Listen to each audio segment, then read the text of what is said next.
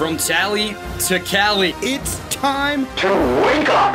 Wake up! Wake up! Warchant.com is your ultimate Seminole sports source. And this is Wake Up Warchant, presented by Corner Pocket Bar and Grill. One ball, corner pocket. Now here's Warchant.com's Aslan Hajavandi And Corey Clark.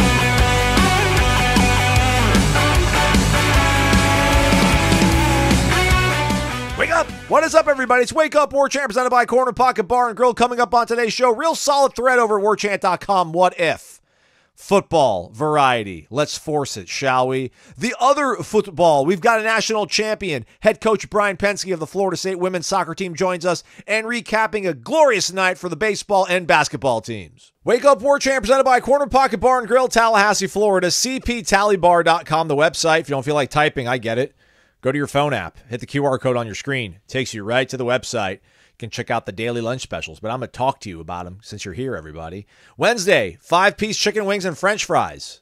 Boom, $8.99. In this economy, 5 chicken wings and french fries for $8.99. What a flipping bargain. Bill hooking it up, Corner Pocket Bar and Grill. And don't forget, tomorrow, bingo night, 7 o'clock. Test your bingo skills to win drinks and prizes. Corner Pocket Bar and Grill, 2475 Appalachia Parkway in Tallahassee. Warchant.com, your ultimate Seminole sports source. 5-star rating, review, please. Would appreciate it. Corey, how are you, friend? You're here, right? I can hear you. I think so. I am here, buddy. How are you doing? I'm well. How you feeling, man? We're, 4 days away? Yeah, well, no. 3 days away, right? Oh. It's Wednesday? So, 3 days away, buddy. The countdown, 72 hours or so. Countdown is on. I spoke to Steph the other day. She sounds ready to go. Clear minds, full hearts, clear eyes, all that Can't stuff. lose. Yep, Yeah, that's right. So it's gonna be fun. It's gonna be fun this weekend.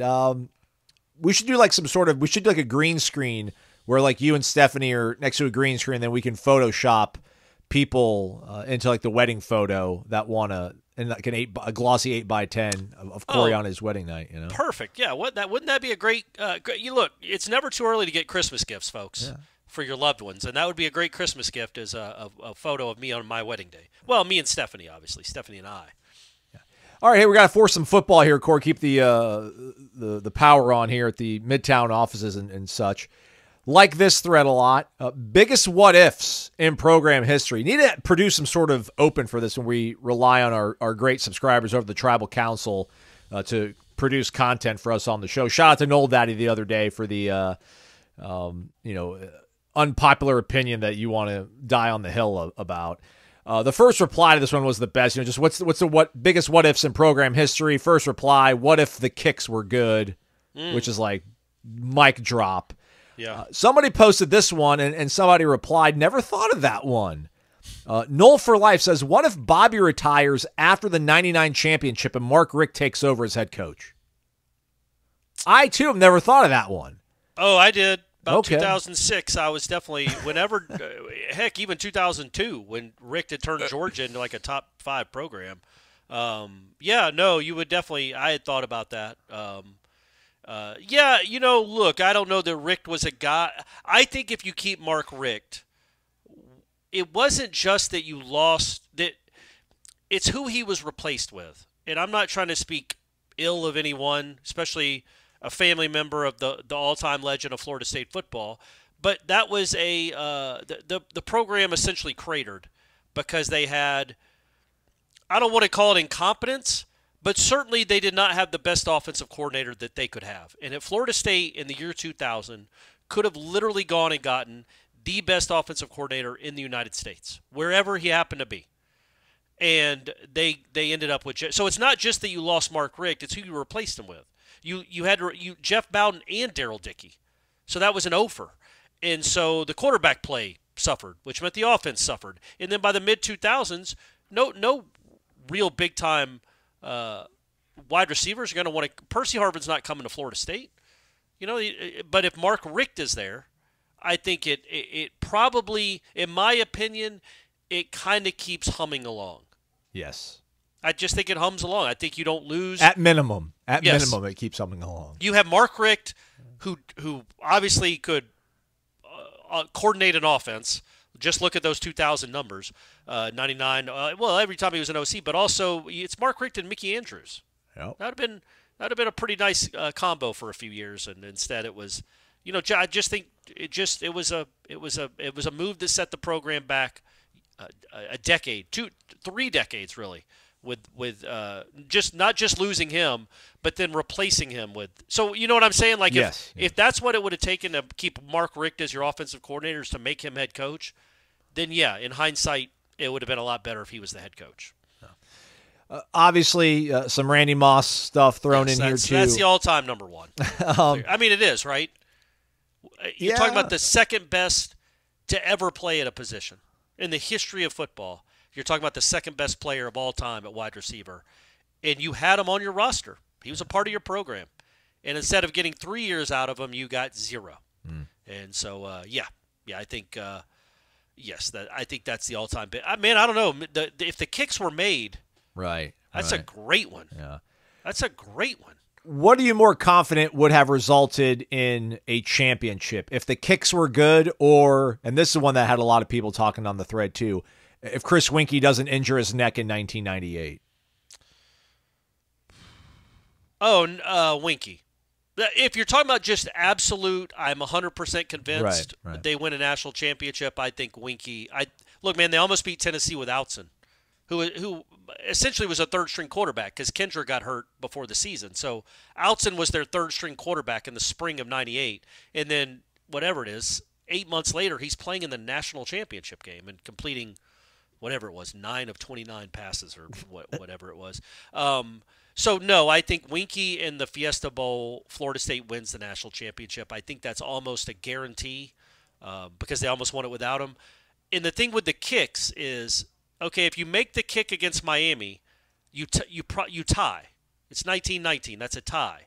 So then do you get in over Miami and get to play Alabama? Or does Miami get in and get to play Alabama? You're right. It's not a guarantee you would have been in the Sugar Bowl.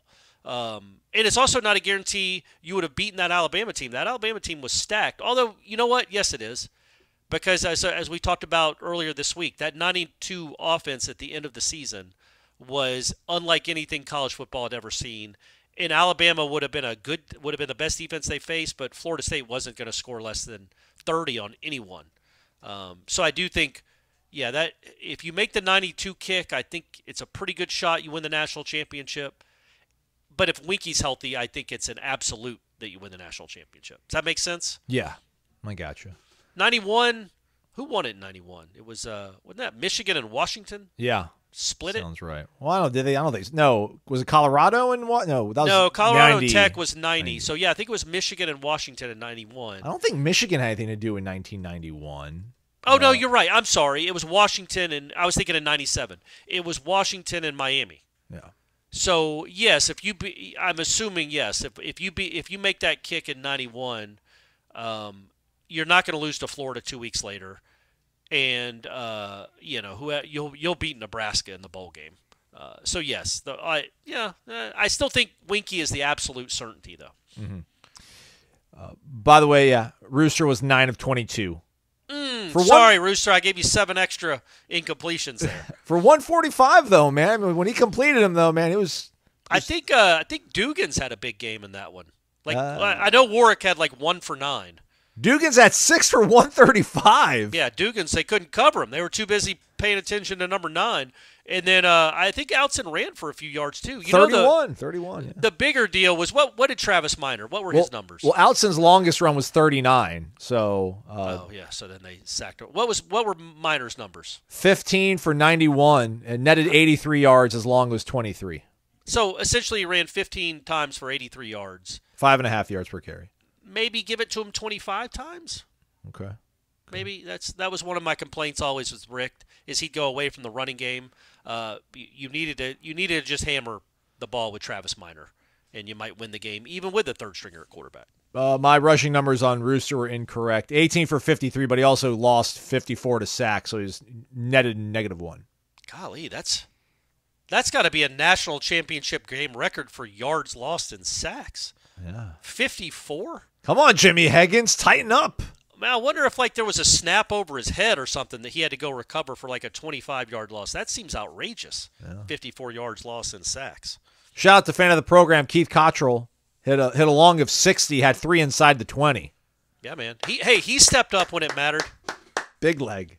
And then in 99, he wasn't getting any punts blocked like the Virginia Tech schmo that were, are having another one run back for a touchdown. That didn't happen on Keith's watch.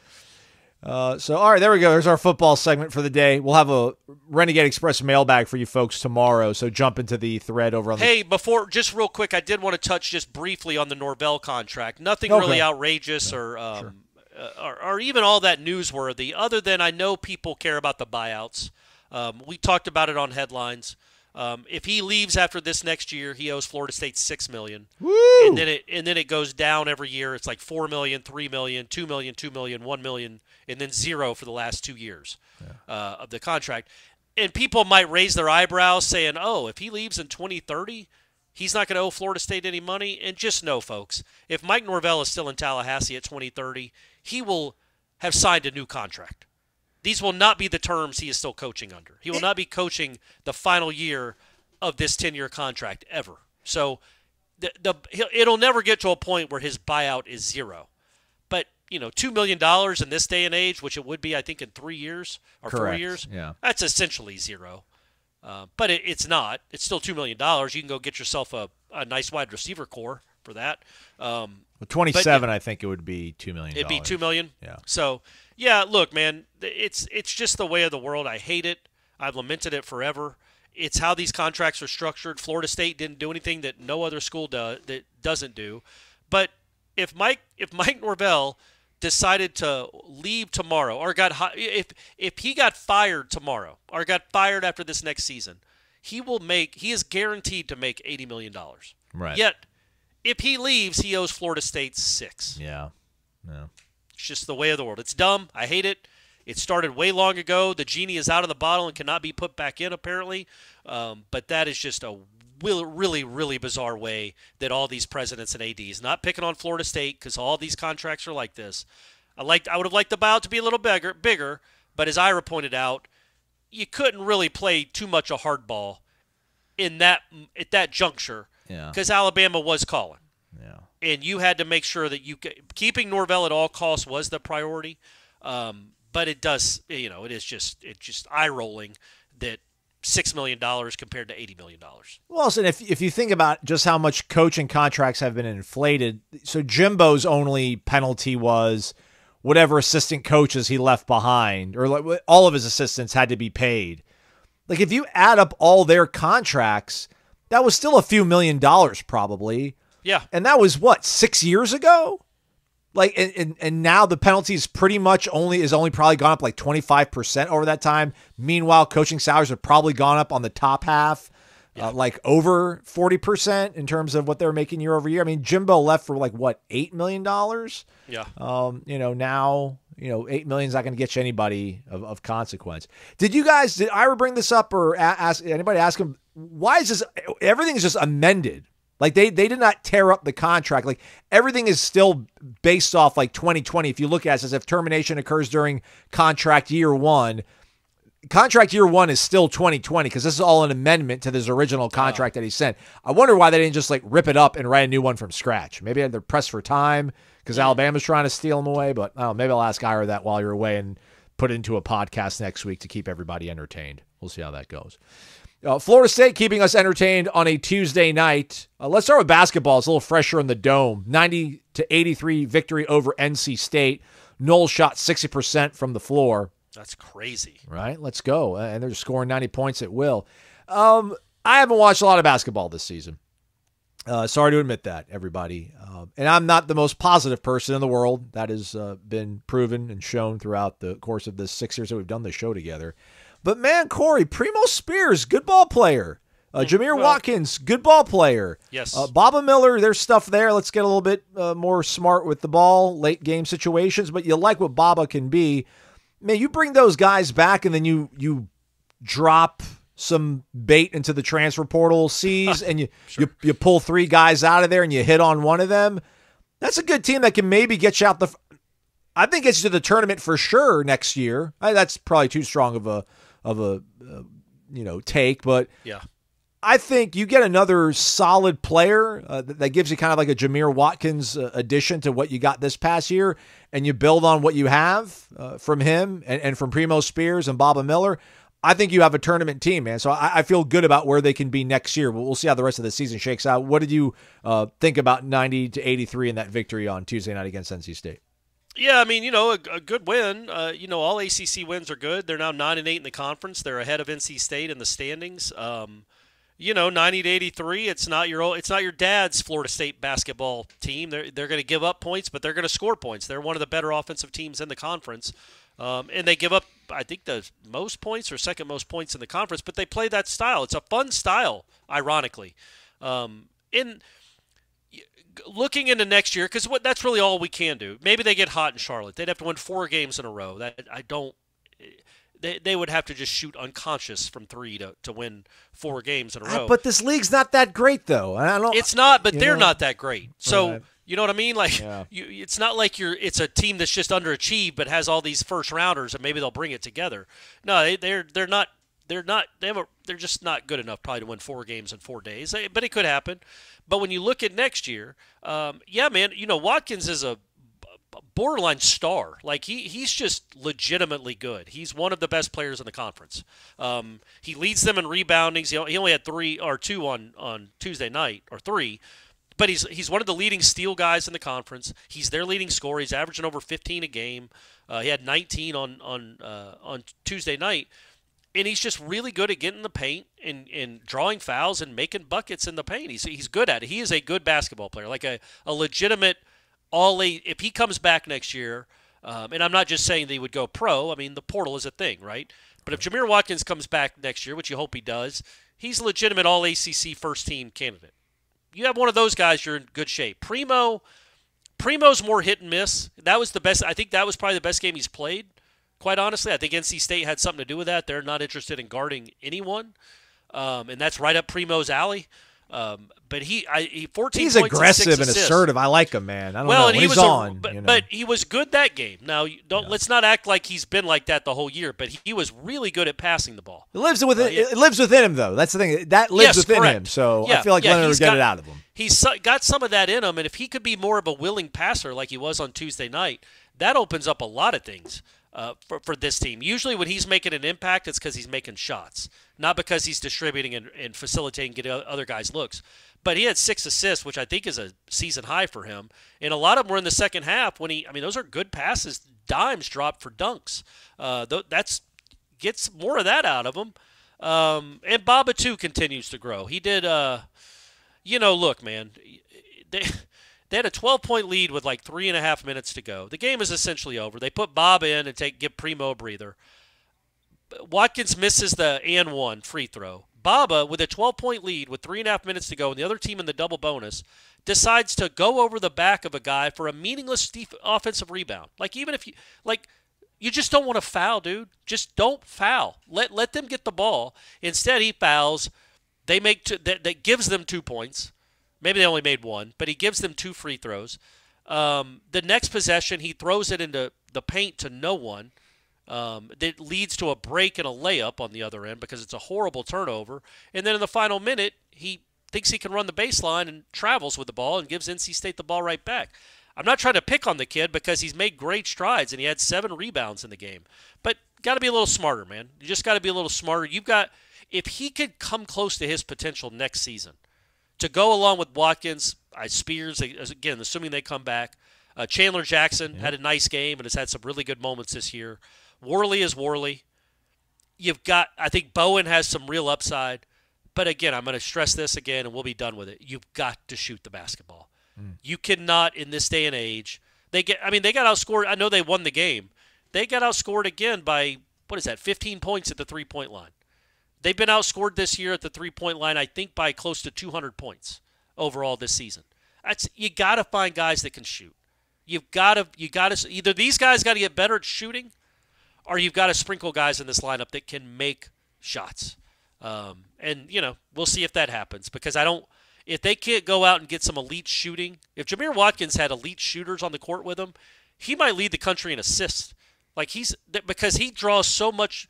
He's got so much gravitational pull because of how good he is in the paint that he's going to draw defenders. And if he can kick it out to guys that can actually knock it down instead of a Jalen Worley, yeah, man, they have a chance to be a really fun team next year.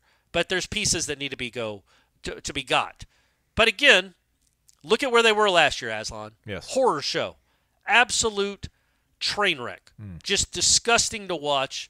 No fight, no competitiveness. Get down by 30 almost every game on the road. And then you look at this team. They got 15 wins already. I shouldn't say already. They have 15 wins compared to 9 last year. And their losses are all close. They're in games. They're competitive. They don't shoot free throws well. They don't shoot the three well. That's cost them a lot. But those are things that you hope you can go recruit it for. I feel like I guess I just feel like the DNA has changed a little bit. They're not okay with getting run off the court like they were the last 2 years. A lot of that is addition by subtraction with a few players, but they fight, they play hard. They're not great defensively and they can't shoot, but they play hard. And I do think you can see a pathway where Leonard could go out with an NCAA tournament bid next year. You see a pathway where that could happen. I mean, I'm not trying to early retire the guy, but it's going to happen at one of these years. Clearly, I mean, he's 75 years old. So, maybe next year is his last year, and if they can get some shooting, they have a chance to at least be a 21-10 type team and like a 7 seed. That's in there. They have some guys that can really play. Could Cameron Fletcher? What if I told you Cameron Fletcher gives you 2017-18 Phil Kofer? Yeah, man, that's also a bummer. That kid had a chance to be something. Like, he had a chance to be a Watkins-type player. Really good athlete. Not as good a finisher as Watkins around the rim, but a better shooter. That would have been a nice – I mean, he wasn't going to be honestly, just watching him earlier this year, I don't think he was going to be all that impactful like we had hoped because I just don't think he was clearly back from the injury. He wasn't himself athletically. Is he even allowed to play? I mean, he's a senior. He enrolled in 21 in college, so I mean, he could use a red shirt, I would think. I assume he can be redshirted. Yeah. So if he comes back, he gives you he's a shooter. He can actually shoot. And we like those guys. We like those guys in basketball. He can make baskets. Yeah, that would be interesting. That's such a wild card, man. That's like his second. Wasn't Phil? I mean, I feel like Phil had some injury problems that we were kind of maybe. Yeah, but Phil wasn't. Phil's were. I don't know that Phil's were ones that lingered throughout the year. They weren't ones that he just had to shut it down for the whole year. He might have had one of those, but not two, and not back to back. It's just hard to imagine that Fletcher will be what he was athletically. But yeah, if he could give you the Phil Kofer final year, Phil Kofer. That's a second nice the addition, final, man. 18-19, he played really well that year. Like that first year they went to the Sweet 16 or whatever, or maybe it was the Elite Eight The Elite Eight, yeah. He was their best player in the tournament. Yeah, so. No, yeah, you're right. He was at least the best player against Michigan. And he was going – it's a bummer, man, because he was the star of their practices that next year. That would have been Terrence Mann's last year, Trent Ford. It's when they lost to Gonzaga in the Sweet 16. They beat John Morant. Yep. That Phil Kofer in the preseason – the talk you heard from the team was he's unbelievable. He's going to be a first round. Like, he was dominating practices. He was their best shooter, or one of their best shooters. He was a great athlete, good rebounder, blocked shots, did it all, and then hurt himself. Still played, but battled injuries that whole year. And then his father passed away. Yeah, his father passed away right for the first round game, and he didn't play again. So that was a bummer. He was a lot more durable than I remembered, so I'm not trying to say that he was Mr. Glass. So I apologize, Phil. But yeah, feel good. I feel a little bit better now about where the basketball team can be. Because I was like, man, what are we aiming for? And I get it, man. They could lose, their next 5 games and then lose in the conference tournament, and then maybe we reassess it. But at least for this moment, I'll hang on to it and feel pretty darn good about it. Yeah, they're things. good. I mean, they made strides, right? Like, we all know what this thing is now. It's not great. It's not even good. But it came from, I mean, literally, I kind of equate it, this might be a stretch, but I kind of equate it to the 2021 football season. Because 2020's football season was disgusting. Like, they won 3 games, but again, they got lucky. I'll keep pointing this out. They didn't have to play Clemson or Florida. They would have given up 70 in each of those games. That was a 2-10, 3-9 football team. and then the next year they're 5-7, and they're a couple of plays away from being bowl eligible. Well, you could look at this team and be like, okay, well they're a couple few blown sequences, leads, couple blown leads away from being in the thick of things. A few sequences away. You know, they were in the game with North Carolina twice. They were in the game with Duke. They should have beaten Georgia. Like, they are close where you could see a path that, like, yeah, they'd be on the bubble right now. So to go from what they were last year to close-ish to bubble-ish type team, they're not on the bubble, but they're a few breaks away from being on the bubble. That's real progress. And again, the only person they theoretically lose is Darren Green, who has not been much of anything lately as he battles this injury and doesn't make a lot of shots. So, you know, you can theoretically bring the whole team back. You don't want to do that. You got to go, like you said, throw some bait into the portal and get some guys that can help you. But, yeah, man, if you can bring this core back, this 5 or 6 guys, you feel pretty good about next year. Like, it could be a potential tournament team. And Lord knows we weren't thinking that this time last year. Like, oh, yeah, if all these guys come back, they can be a tournament team in 20. Yeah, no. So they have made some real strides. Speaking of strides, Link Jarrett baseball team, 6-0 now after a 12-4 win over a good, I guess, USF team, I would assume. 7-0, right? Wasn't that their 7? You're right, correct. My mistake. Come on, man. Don't be stealing wins away from Link. He's trying to get to 500 overall, Florida State head coach. Connor Whitaker, your Sunday starter, usually, again with another midweek start, and Ben Barrett soaked up the rest of the innings to get the save. We'll see what things look like when they start getting maybe some little more stiff competition. Again, I think USF's they've got ball players. This next week they've got Illinois, Michigan State, Western Michigan up in Greenville. Those games will be on YouTube, by the way. Not YouTube TV, but like a YouTube channel, I guess, streaming the games. The Greenville Drive, everybody. But I don't know, man. Cam Smith, James Tibbs, feel like those guys are going to endure. Feel like those are legitimate, high-end, top-flight, elite Division I baseball players. And they showed out again. Tibbs, 2 home runs. Smith clobbered 1 as well. You know, the bullpen is the bullpen, but hey, man, if they can soak up, if they can get 6 innings out of their starters, I think they'll be just all right. It'll be tough to hold on to that throughout the season, but just another data point, it feels like, that this team is definitely moving in the right direction. Strides will be maintained, I would assume, as the year goes on. Well, yes, and they're not going to be undefeated, gang. I'm going to go ahead and spoil that for you. They are going to lose some games this year. But you're right. Cam Smith and Tibbs those are really good bats, man. They're early round draft picks, both those guys. Cam Smith, you see all the tools, dude. Like, he had 4 hits in that game. I know 2 of them were to right field, just stinging line drives to right field. And then he hits a bomb to left center that's like 410 feet. And he's made, in the games I've seen, he's made some really nice plays at third base. Yep. He moves well. He throws easy. He's just got all the tools, man. That's why he was the top prospect, considered the top prospect in the Cape Cod League. And he is draft eligible, even though he's a sophomore. So this is probably going to be his last year. It's definitely going to be Tibbs' last year. But yeah, man, those are elite. Those are elite guys. I think Jaime Ferrer is an elite guy too. He's not off to a great. I say that he's hitting 345. He's fine. He's not driving the ball yet. He will though. And what I really like, Aslan, is, well, 2 things. They don't strike out much. They struck out 7 times on Tuesday. They have 37 strikeouts in 7 games, which is not much. That's like 5.3 a game. That's really good. That's especially compared to where they were 2 years ago, even last year. But remember those teams 2 years ago, 3 years ago? Yeah. They'd have 7 strikeouts through the first 9 batters. They could not put the ball in play. This team does typically put the ball in play. They don't strike out. They have good approaches. And they pick up. So far, they're fielding the ball really well.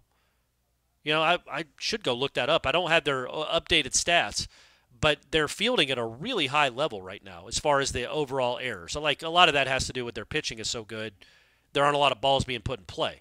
But they didn't have an error on Tuesday, and they only struck out 7 times. Meanwhile, your pitchers struck them out 11 times. And they've already struck out their opponents, like, in 7 games, Aslan, they've struck out their opponents like 65 more times. Yeah, they're going into the USF game, their strikeout to walk ratio, which I think is for the pitching side of things, was 60th in the country at 2.51 per game. Yeah, and then in this game they had 11 Ks and 1 walk. That plays. That absolutely plays. That is a big deal. Again, you know what you have in Whitaker. He's not incredible, but he is darn solid. And you also think you might have some elite dudes at 1 and 2 in your starting rotation. Those guys might be one of the best combos in the country. I'm not going to put it past them. Again, it's been Butler in Western Carolina. So we'll find out a lot more about Leiter and Arnold as we go. But you like the top 2, and you like Whitaker. You like those 3. Everything else is kind of a question. And that's where I think the season lies is because these guys you can't ask your starters to pitch 7 innings every game. Your bullpen, there's some of them are going to have bad outings. You also want them fresh in May if you're actually playing for anything. If you plan on playing for anything that matters, you want your starters to be ready to go big innings and a lot of extra games in May and June. So the bullpen has to you have to find some answers there. And again, not all of them have been awful. You know, Ben Barrett, 4 hits, 3 innings pitched, 3 Ks. He's not overpowering, but that's nice that he only walked 1. But yeah, they're going to be better. Clearly, they already are better. The offense, I think, is going to be very good from top to bottom. Ross is a nice leadoff hitter. Lodis isn't even hitting yet. He's not. Come on, Alex. Let's go, Bubby. Come on. But when there's some pressure, right? He's not the hometown kid, but he's starting shortstop at Florida State, coming in as a reigning conference freshman of the year. 7 games in, he's not looked good, but he will. You have to assume that bat will come around. Yeah.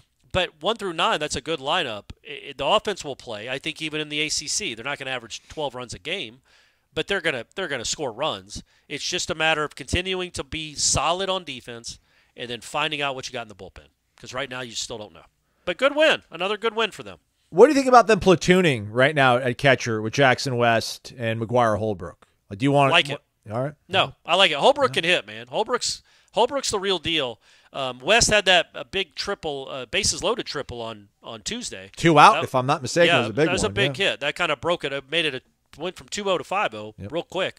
No, but I just think, I think that was probably agreed upon, and it's not like Holbrook's done anything wrong that he wouldn't get to face lefties. I like it. I like that they have some options. I don't think either one of them are so much better than the other that they should just be the all-time. They're not Matt Nelson. Yeah. They're not going to just lock it down, but those two combined together so far through 7 games, I don't know if any team in the country has gotten better production out of catcher. I mean, they've been really good. Before the USF game, they were batting 2nd in the country as a team, batting .379. Their fielding percentage was .970, Corey. Yeah, not bad, my man, not bad. So we'll see how that goes. Again, they'll be in South Carolina this coming weekend taking on some random teams. Really random. Yeah. What, is this a new thing in college baseball, I guess, these tournaments where you play a bunch of different teams in one location? Yeah, I mean, I know they did one that was, I think, where the Rangers play. A lot of the top-end teams. Like good teams. Yeah. This is not that. This is not that. It's still a bunch. It's not like you're going to South Carolina to just play College of Charleston. Like you're going and playing a bunch of random schools that are there. It's like a tournament, but not a tournament because it gets them out of the cold weather. I wonder if this is something that Link kind of maybe had when he was in Notre Dame, and maybe Notre Dame was like, we won't do it. And he's like, we'll fill in for them then. But yeah, just get some of these northern teams into the sunny South and get them playing some games. So that's how it looks like. All right, Corey, you want to tee up actually, no, let me talk about Vitamin Energy first. VitaminEnergy.com, everybody. I did forget because I don't have the Focus Plus in me. I have sinned. VitaminEnergy.com, promo code's Warchant BOGO, Warchant BOGO. Use that promo code, buy one item, get one of equal or lesser value for absolutely free. That's how much they believe in it because they know you'll be back. Because there's no money to be made when you're giving stuff away for free, but they get you on the comeback. Because you're like, wow, this stuff's actually really good. It was clinically tested and clinically proven. I believe Aslan after all this time now. Shake it and take it. Try it, you'll like it. Again, Workout Plus, personal favorite of the podcast here, the sour apple flavor, right, Corey? Just delicioso. The Mood Plus, also a great one that we like. Focus Plus. You can try the variety pack if you don't know exactly which one you want to try. That's the beauty about the variety pack and the promo code. Go to VitaminEnergy.com. Noles behind this entire enterprise, making it happen for you with that promo code WarChampBOGO.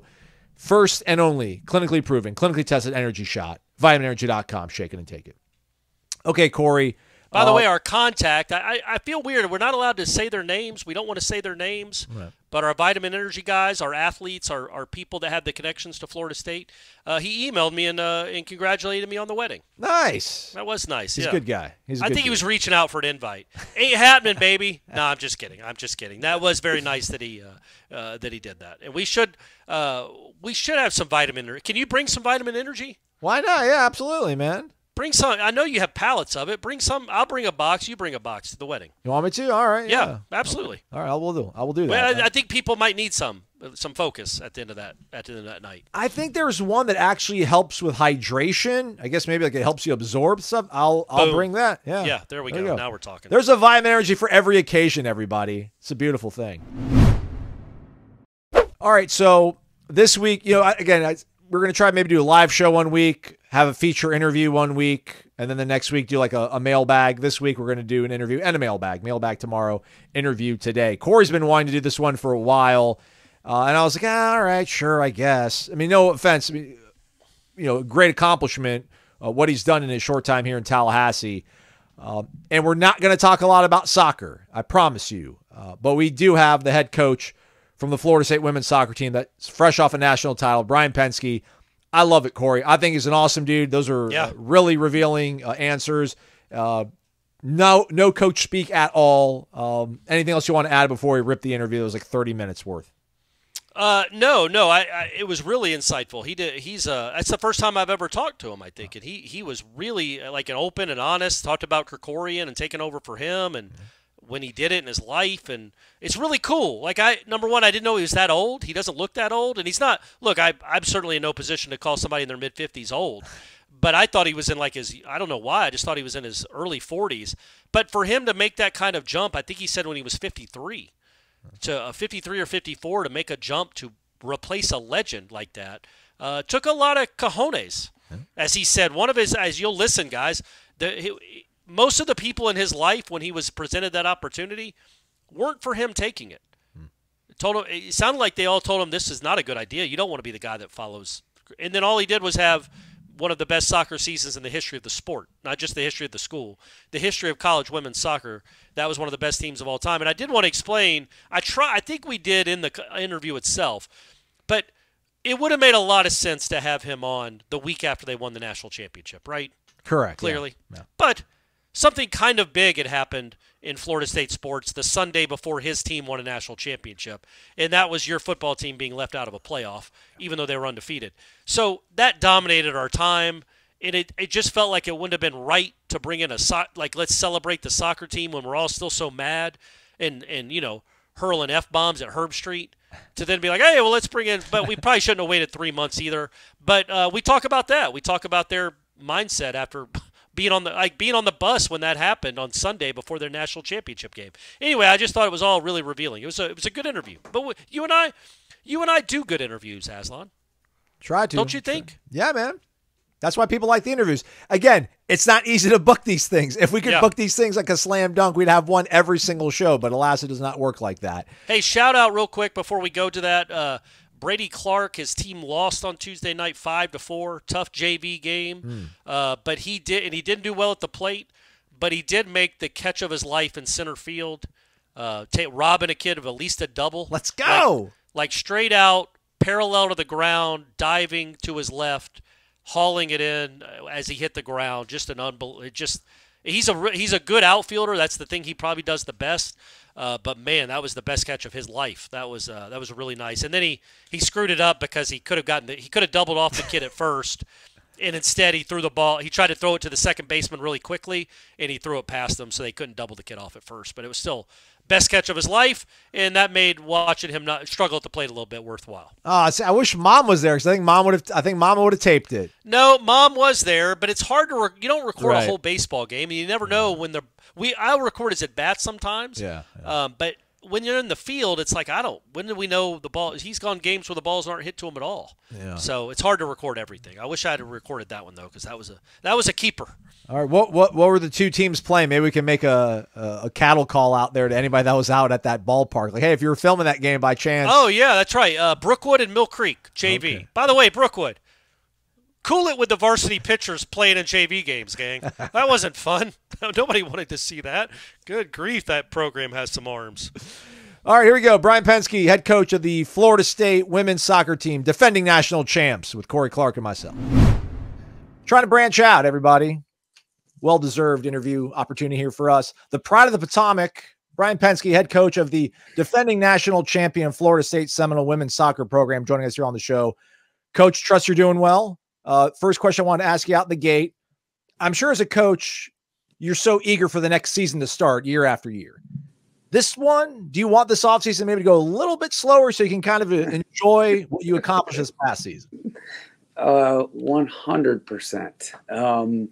I would say thoughts as it relates to next season are just making sure we're ready to compete for another national championship. If we could slow that down and have that happen a year and a half from now, as opposed to a half a year from now, you nailed it. 100%.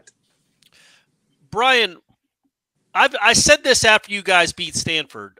You could make an argument. I don't know, obviously, 1% of the amount of soccer you do, and I don't have a real basis for this other than, could you make the statement could you have the opinion that your 2023 soccer team was the best college soccer team of all time, or at least had the best season of any college soccer team of all time? I think unequivocally, at least in the quote unquote modern era, right? There were some Carolina teams back in the 90s, 80s and 90s with the Mia Hams and that whole crew, right? That were pretty good. Had some players that achieved a lot of things, but in the last 15 to 20 years, there haven't been many undefeated teams. I think Stanford's 2010 team might have gone 25-0-1, and they were obviously pretty good. But to be undefeated in a league with 4 teams in the Elite Eight, and then Stanford coming into the league, if you count them, that's 5 teams in the Elite Eight. But we had to play them, and obviously they were a team that had only given up 10 goals on the season. Right. Hadn't given up more than 1 in any game. We were a very good team, and I think we were talented. I think we played an attractive style, and we were attacking and fun to watch. And so I think they talk about that all the time in every sport, right? Who wins? LeBron's best team versus Michael's best team, and so on. But I think we've got a pretty good argument for ourselves. Well, I want to remind people, because it's been a couple of months since the season. You guys, I feel like 22-0-1 was the final record. I just looked it up. You played 11 teams ranked in the top 20. I believe 9 of them or 8 of them were top 10. It's not like you went to an undefeated record playing in like a so-so conference. I mean, you were playing very good teams. That's what I think to me stands out. Like, I get those North Carolina teams had great players, Hall of Fame type players, but the competition just across the country, it wasn't even close to what you guys went through. It's the equivalent to me of a men's college basketball team going undefeated. It just doesn't happen anymore because of the parity. So for you guys to do it is just unbelievable. It's pretty impressive. And some of those games that you're talking about and some of those teams were very good teams that we had to beat repeatedly. We had to beat Pitt 3 times, the 3rd time in the Elite Eight. We had to beat them also in the ACC tournament, so games that mattered.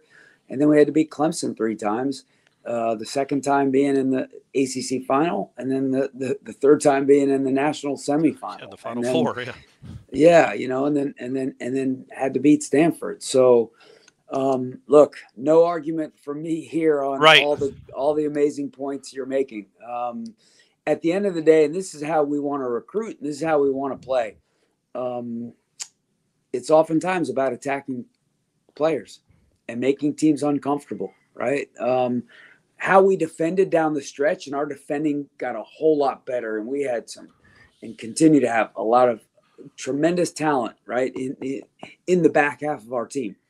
However, games are won, right? They say defense wins championships and defense matters, right? But, I reference LeBron, I reference Michael Jordan, you talk about the Tom Brady's, you talk about Patrick Mahomes. It's every sport, right? Who are the killers, right? Who are the players that can change and win games? And we had not just one or two, we had 5 or 6 players that could really impose their will on teams. And that's hard to stop. I don't think you necessarily wanted to remake this program, Coach Pensky, but in some ways you have. I mean, just the fact that, the amount of goals, the offensive output has been so significantly different than years prior. I mean, was that a concerted effort? And was that something that was a resistant idea at first, or how much of that was instantly embraced because it is a more attacking style and more exciting brand of soccer?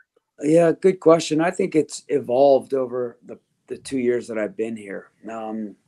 Certainly didn't come in here looking to change anything, right? I just wanted to, if we kept the status quo, that meant we would continue to win championships. We made one tweak kind of defensively in my first year, and that was just because of our lack of depth in one area of our team, and kind of had to sell that to the players a little bit, not sell it, but explain it to them, and they understood that.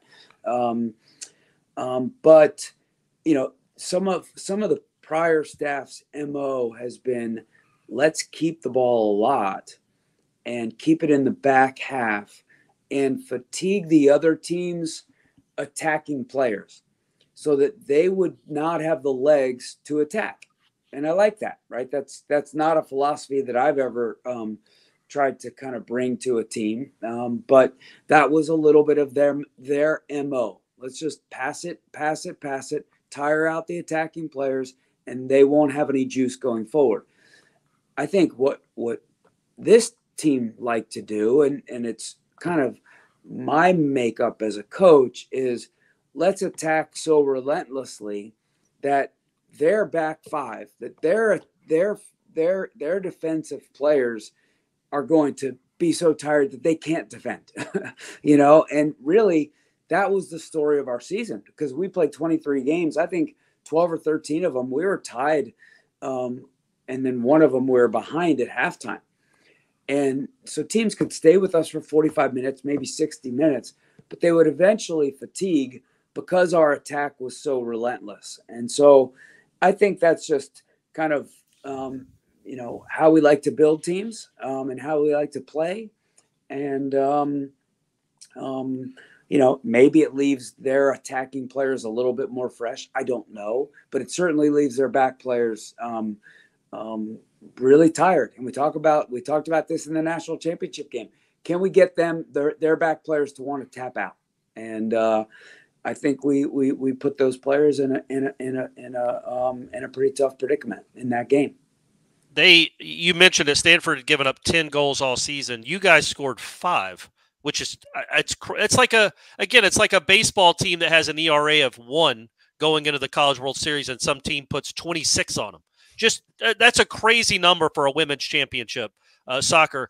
And then also, you guys outscored opponents in the second half. To that point, I just looked it up: 53-5 in the second half of games. Again, you're not playing in the Mountain West, man.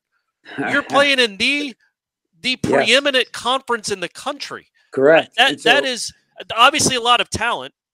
The talent helps. That's the most important thing. Any coach will admit to that, talent acquisition. But that game plan, is that something you in August or July, you're like, you know what, we're gonna attack. So this is our game plan. This is how we can beat teams. Was that the plan in July, or did it kind of come together as the season went on? I think it was an evolution for sure, because you never know going in any season, right? We lost 3 very good players from 1 year ago, 2 attacking midfielders who, had won a lot of championships here. And so who's going to fill their shoes? How are the new players going to assimilate and things like that? So it was a work in progress. And to be honest, I think one of the keys to our team was our players not thinking they were very good. Our players, and apologies for anyone that's heard me say this before, but it's so true. And I think it really defined us as a team. 8 or 9 or 10 games into the season, we beat Miami here. We were number 2 or 3 in the country. We beat Miami here 2-0. And I think we were number 2 in the country, number 1 in the ACC. And the next morning at the video session, our video session was a morgue. Like our team thought, like they genuinely thought we stunk. They thought they played terrible the night before. We should beat Miami more than 2-0. And literally they weren't believing a word I was saying. I was trying to tell them how good we were and showed them good clips and this and that. It wasn't until about a week or two after that where we beat Notre Dame 4-1. And Notre Dame is a very good team, very good program. We played them in the ACC semifinals last year. And we beat them 4-1. And then our team finally believed, you know what? Actually, we're actually not that bad. And we could actually maybe do something special. And so we always had the talent.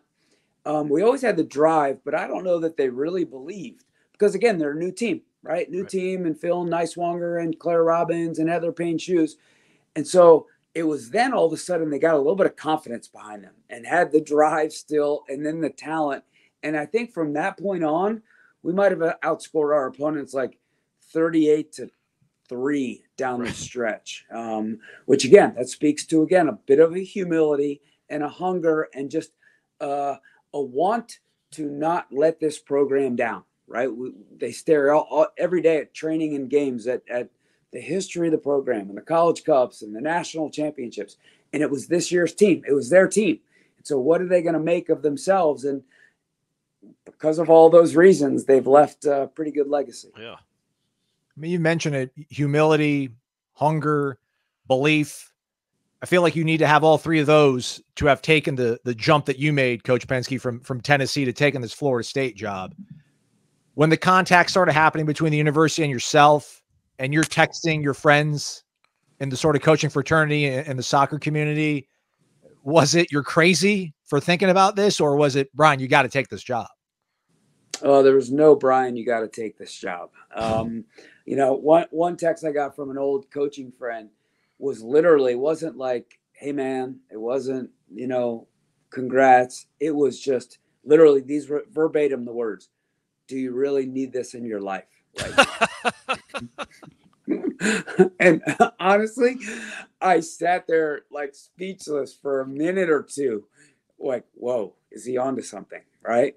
But it was actually the opposite. Like I needed it in my life. Right. I kind of needed my engine restarted. Right. I wanted another challenge. I was ready for something different. And, you know, when I changed from Maryland to Tennessee, Maryland was home, and that was a big leave, big departure, right? We were still in the ACC. We had finished top 10 in the country the last 3 years. We had it rolling, but, you know, I don't think Maryland was about to cut sports. They were about to cut sports. Then eventually they went to the Big Ten because of finances. And so they didn't really care a whole lot about their soccer program. Dave Hart, who obviously was here for a while, was at Tennessee, and he hired me at Tennessee. And Mark Krikorian is who introduced me to him at Tennessee. And they wanted me really badly. And I kind of was like, yeah, let's go for it. Need a new challenge, all those things. And then this was obviously the biggest challenge in my professional career. And I came here knowing I might fail, right? I might fail, but you know what? Screw it. I'm 50. At the time I was 53. I'm going to go for this. I'm going to, if nothing else, I'm going to send a message to my kids who are 18 and 20 at the time. You know what? In life, you got to go for stuff, right? And I'd had a parent of a player tell me back in 2015, who was a very wealthy man who owned an NWSL professional soccer team for a while. He said every great success he had in his business life was from taking great risk. And I remember that stuck with me. And then, 7 years later that I took this job. And honestly, I never fathomed winning a national championship. And whether that is, having low standards for yourself or not, I don't know. I didn't think it's realistic, right? It's not easy, right? I think only 13 or 14 coaches have won national championships. So I never dreamt of being here. But then when I thought about taking this job, I was like, you know what? Maybe a national championship is within reach. And so made the choice to go for it. And obviously happy that I did. Did you, when you got to Florida State, now, I guess players can leave well, they can leave whenever they want, however they want now, and they could then too. They came to play for somebody else. They came to play for a legend, in a legend in the sport, a legend at Florida State. I mean, one of the all-time greats. And then completely abruptly, he leaves. You come in, and it's not like you have to pick up the pieces. There's still a lot of pride. It's still a great program, but you have to sell yourself, and you have to sell your vision, because I don't know how many of those girls even knew who you were. I mean, you were at Tennessee, you're in a big school, but probably not a ton of them. No, so how did 100%. that go? How did you go selling yourself? I don't know how many people you had leave. I know it wasn't many, to stay in the program and believe in your vision and what you could do. Yep. Well, when I got here, there were 9 there were about 25 on the roster, and only 9 of them were not in the transfer portal. Right. So the rest were in the transfer portal. So back to what you were saying, at the start of that was they came to play for Mark, and then abruptly he was gone one day. And so honestly, I felt terribly for them when it happened. Right. So when I got in the room to meet with them for the first time in late April, I just said to them, I'm like, I'm sorry for what you guys have gone through. Right. And I really meant it. And I was like, I can understand the range of emotions that you're feeling. And the last thing you want to be seeing right now is me at the front of this room. And I get that. Right. This is tough. And I said, you guys are the national champions. You're the ACC champions. This is your team. This is not my team. And I need your help. Right. And hopefully we can learn a little bit from each other, and hopefully we can try to do this together. And so fast forward, that was like April 25th-ish. Fast forward about June 15th, we had gotten 20 players on our team. 5 of them left. 2 decided to go pro, and then 3 transferred to other schools, and then whatever it was, 11 came out of the portal, and then we got 1 player to transfer in from Mississippi State. So we had 21 players in the fall of 22. Do you allow yourself? This isn't normal. Like, what you did, what you've accomplished here in such a short amount of time, where again, Mark Krikorian's an all-time great coach, and Florida State was the best program in the country when you took over for it. But there's no guarantee it stays there. You know what I mean? And like you said, especially in this day and age with the portal, for you then to put together, we just talked about it, not the best team in school history, maybe the best team of all time in the history of the sport, must feel so rewarding for you, I would imagine, because usually when a team loses a legend like that, a head coaching legend, they hire from within. It's not like, and it's not so abrupt. This was like, I can't even equate it to anything. Like Bill Belichick leaving after one of the Super Bowls, and then them going and hiring John Gruden, and he puts together even a better team than Bill Belichick had. Like, what you did is pretty remarkable and kind of unheard of. Can you allow yourself to appreciate the heights, not that just the Florida State program reached, but that you helped them reach? Well, I really appreciate that. And honestly, when you say that, it gives me a moment of thinking about that. It gives me a little bit of perspective of what we have done. But I haven't thought about it a whole lot because I'm so worried about next year. Right. It never ends with you guys. It never ends with you dudes. It just doesn't. It doesn't. And as soon as you're not worried about next year, it's over. Right. And it's over, and your decline begins. Right. So that's the standard here. But one day, obviously, when we retire and move on, then we're going to look back and probably be pretty proud of what we've done, for sure. You've referenced Mark a lot, and justifiably so. I leaned on him big time for the last year and a half, and he's been amazing with me. I've called him and asked for help. I've bounced things off of him. He's been a just priceless resource for me in any and every way, and endless appreciative of him. And I told him this that night after we won. I literally, first time I looked at my phone, we walked off the field like an hour and a half after the game. I think I had like 354 text messages. And literally the only one that I wanted to, the only one that I did respond to, I think until the next morning, was to Mark's, right? Because I was so appreciative and grateful for all that he did. MyBookie.ag, promo code is WARCHANT. Use that, get an instant cash deposit bonus over at MyBookie.ag. Disrespect, everybody. Lots of disrespect coming the Noles' way. Looking at things here for next season. Clemson has drawn even with Florida State at plus 2,000 to win the national title this upcoming season. All right?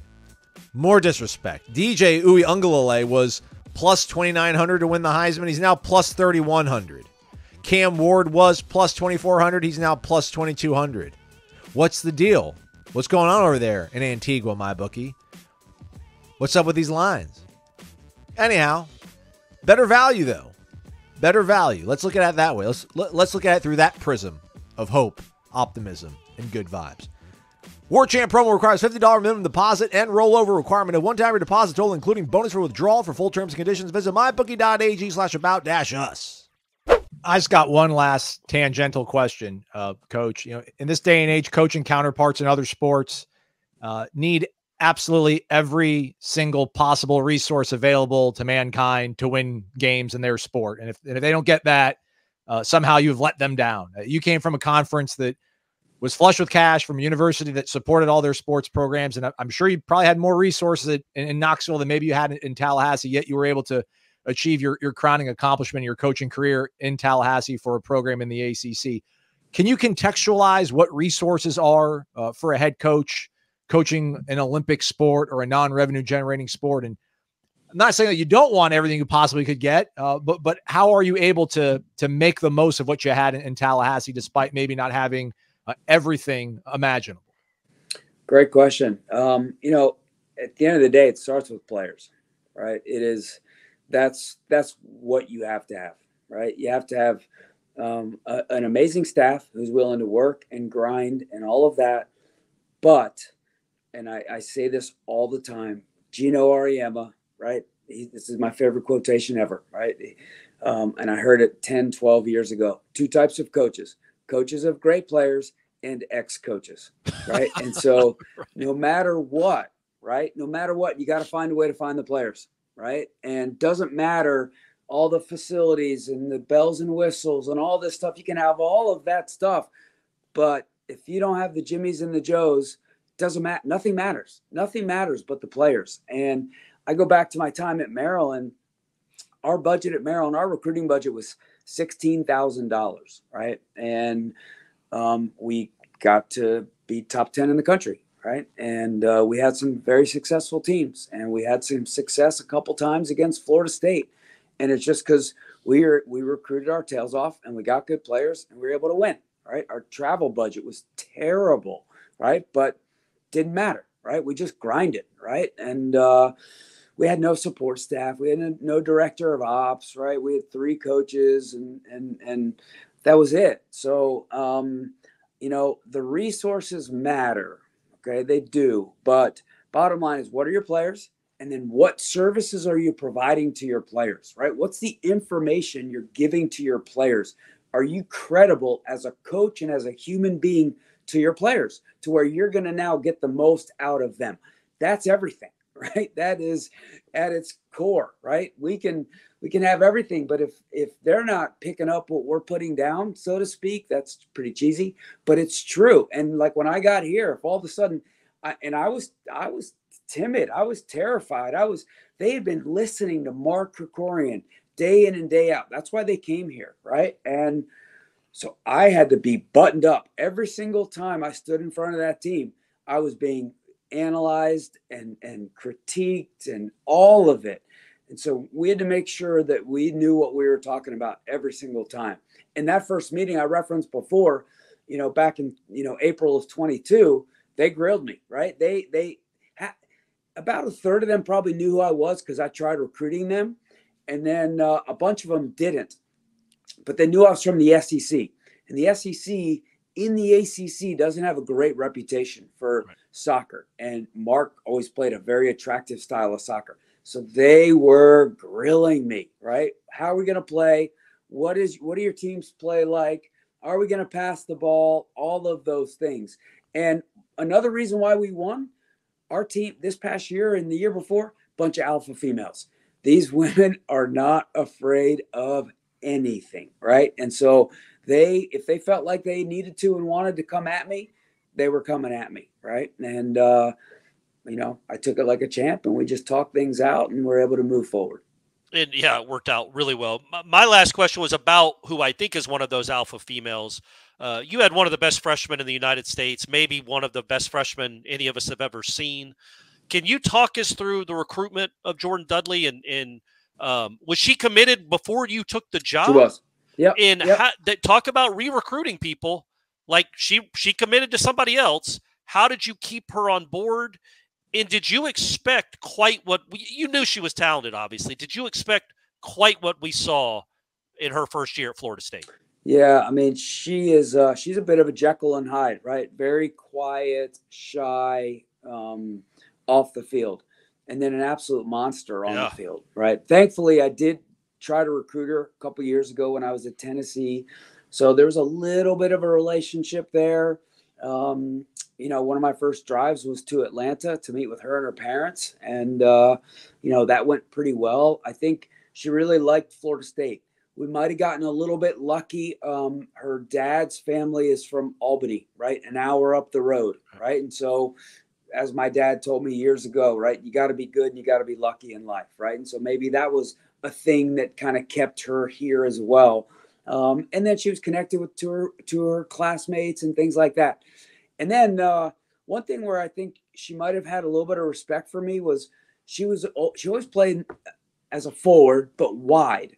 And I told her when I was recruiting her at Tennessee, I told her I thought she could be pretty good up top, centrally, right? Closer to goal, in front of goal. And I told her club coach that a year ago. He put her up top centrally in her last year of club soccer, and she tore it up. She broke into the U20 national team, and her club coach also felt like I could be good for her. And her club coach told her that and the way that my teams like to play. So I think I had all of that going for me. But the first part of this season, she played for us wide because we had a center forward in Beata Olsen, who if you look up alpha female, alpha, she will she's slit the my picture. throat. Yeah. Correct. Right. And so Beata was playing as our center forward. And then against North Carolina, we played those two together up top because tactical change and things like that. And that was a little bit of Jordan Dudley's coming out party. 2 goals against North Carolina. Unbelievable. And then we went back to our 4-3-3. We had to have a conversation with Beata.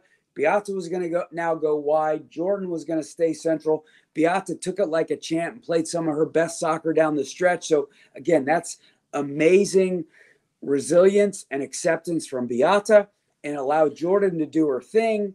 And, again, you talk about humility. Jordan has no idea how good she can be, right? She was half the year, her whole life, she was playing basketball, right? My first summer here, I got a text from Brooke Wyckoff saying, is Jordan Dudley really coming here to Florida State to play soccer? Because I'm at an AAU tournament in Indianapolis now watching her play basketball, and she is tearing it up, right? So this is the first time in Jordan Dudley's, post-pubescent life, excuse those words, right, where she's not a two-sport athlete and just committing her whole life to playing soccer. And as we speak right now, she is in Bogota, Colombia with the U20 national team. And had she declared for the NWSL draft in the wintertime, she would have been the number 1 pick in the NWSL draft. So she's big time. We're lucky to have her. Simple. Good job. Hey, good job bringing her to Tallahassee, man. Good work. I did have one more thing that I wanted to talk to you about, because we've talked about having you on the show now for a couple of months, and we really wanted to do it the week you won the national championship, clearly, but something obviously seismic had happened in Florida State sports the day before you guys won a national championship. And I wondered, I don't know if you talked to your team about that. Obviously, they saw the selection show. They know how important football is to the university, and they know how just crestfallen and angry all Florida State sports fans were. Playing that next night for a national championship, did it not add pressure, but add anything to the pregame speech or just their feeling or motivation going into that game? Did it affect them at all? Yeah, we were on the Sunday of the announcement of the Final Four college football playoffs. We practiced at like 10:30 a.m. and we're on the bus driving back at noon during the announcement, and everybody was on the bus. We didn't have satellite TV on the bus, so everybody's watching on their phones. And here we are waiting for, the fourth team, and the Alabama logo goes up, and everybody's phone is kind of at a different place, right? In terms of, the speed and when they're getting the information, but all of a sudden you start hearing cuss words flying out. Right. Yeah. And then just a dead silence. Right. And so our players and our staff, right, they're all in for Florida State, and they were pissed. We were all pissed, right? And they're connected. The players are connected to the players, coaches to coaches, athletic trainers to athletic trainers. So we feel for all those people, right? And so I think it was almost a little bit unspoken. And then the next day, national championship day, we're staying right in downtown Raleigh. And, whatever, we're walking around and just kind of hanging out outside, just finding ways to kill the day. And we have Florida State stuff on. And just random people are walking past us. And they're like, you guys got hosed. You got screwed, right? And so we're like, we know, So I think they knew. I think I didn't say anything, right? I did say something in the bus on the, to our team in the bus back afterwards, right, to our team. But they knew going in. And so many people talked about it afterwards, how it didn't make up for Sunday, right? And it didn't make up. I mean, that's a forever decision. But it was a boost, man. It was a needed boost to the psyche of the Florida State fans. It was a bit of a pick-me-up, no question. And we felt that from the whole Florida State community. And that was pretty special for our players. Well, Brian, just all you need to do now is have a better year in 2024 than you did in 23. You can't. Don't rest on your laurels, man. You got it. Go undefeated without a tie this time. Exactly. Ties, no question. No question. By the way, didn't you tie it with like 20 seconds to go against Carolina? Wasn't how that went? 2 seconds. 2 seconds. That's right. It was almost like a buzzer beater. We got a corner kick with 15 seconds left, and I think the score sheet says 7 seconds, but literally there were 2 seconds on the clock because they still had to kick the ball off for 2 seconds left against Carolina. It was beautiful. Well, that's when a tie definitely feels like a win. 100%. And equally enjoyable for Carolina. That's when a tie feels like a loss. Absolutely. Brian Pensky, head coach of the defending national champion Florida State women's soccer program. Coach, thanks so much for taking time out. We really appreciate it. Enjoy this offseason. May it go as slow as possible. All right, guys. Thanks so much for having me on. Appreciate it. Thank you, Brian. That is a wrap for today in this edition of Wake Up Warchant, presented by the Corner Pocket Bar and Grill. Thanks so much to head coach Brian Pensky for hopping on the pod and talking with Corey and I. You can see the whole video if you want. If you watch the YouTube version of the show, go check it out, perhaps. We're going to do a mailbag, everybody. Mailbag on Thursday for you folks tomorrow. So if it's like, before 1 p.m, hustle over to warchant.com's Tribal Council, post your question in the thread that's pinned to the top of the Tribal Council, and we'll probably talk about it. Yeah, and that'll be the last show that we'll do as Corey not being a wedded man. Amazing, right? We made it this far. Look at that. All right, that's a wrap for us. Thanks so much for listening. I think Jeff's back today. 1 to 3 o'clock. If not, just go to warchant.com and hang out. We're all there doing cool things. For Corey, I'm Azal. Thank you for listening and watching the Wake Up Warchant presented by Corner Pocket Bar and Grill.